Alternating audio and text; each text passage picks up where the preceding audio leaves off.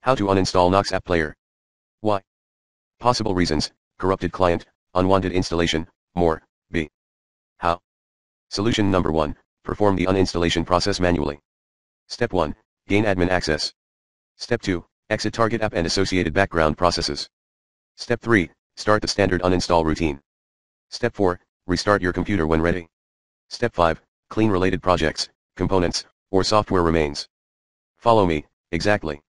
See solution number 2, try the recommended Uninstall Tool Pro in the description area, if this removal guide fails to work. Tip, please PM me if you need further assistance.